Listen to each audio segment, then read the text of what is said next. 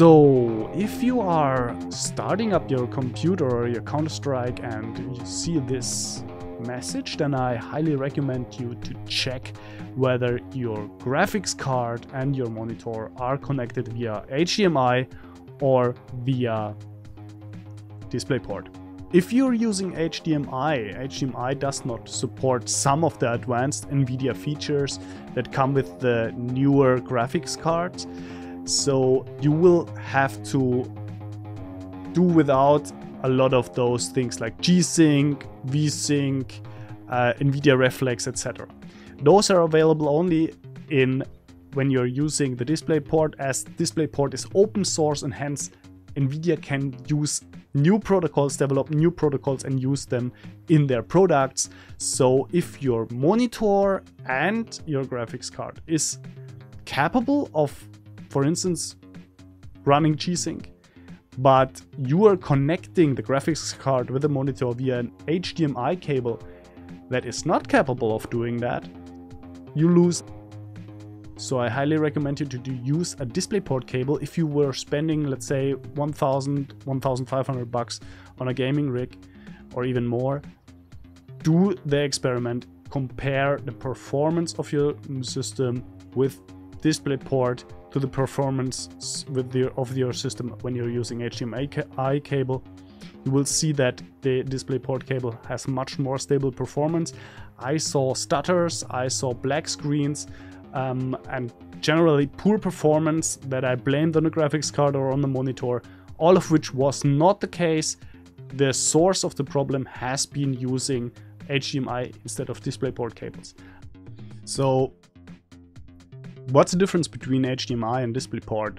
HDMI is closed source, whereas DisplayPort is open source, meaning that, for instance, Nvidia can and also did in the past develop some very dedicated or gamer dedicated protocols and functionalities that HDMI does not support, because Nvidia is, for instance, not part of this consortium that maintains the HDMI standard, whereas DisplayPort, since it's open source, can provide you all those functionalities. I figured that, for instance, if I have VSync activated, my frame rate is limited to 60 frames per second, whereas if I'm using a DisplayPort cable, I do not have this limit of 60 FPS. So write me in the comments whether that's the same for you, but I did not, since I'm using the DisplayPort cable, see any 60 FPS restrictions, because obviously 60 FPS is super low.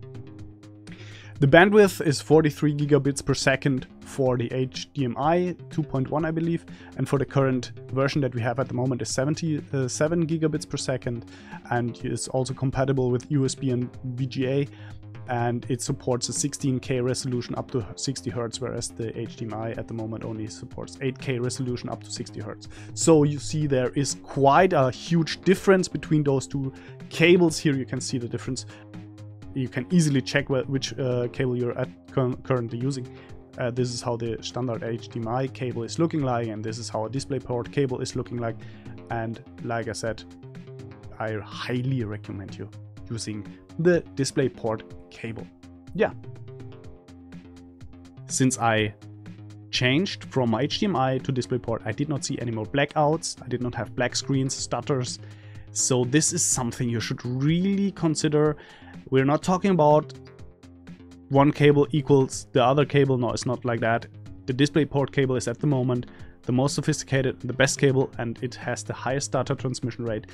And it also allows for this special applications that you see here, for instance, Counter-Strike 2, where you can improve the performance of the game quite a lot by using those special Nvidia features.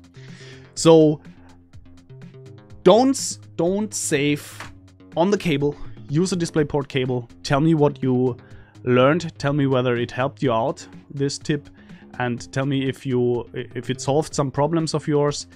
I'm quite sure my performance, the performance of my computer was getting much better, or the gaming performance was getting much better after I just changed out the cable that was €20 part. And like I said, those 20 euros are definitely worth it. Sell a cheap weapon skin in Counter-Strike 2, grab the money, and just go for a DisplayPort cable and swap the DisplayPort cable in and remove the HDMI cable, because the HDMI cable is frankly not the way to go if you want to do competitive gaming, or any gaming at all, if you ask me. Okay, and with that, I will not bother you further. If it helped you out, then smack that like button, and if you have further questions, write me a comment. Okay, see you then. Bye bye.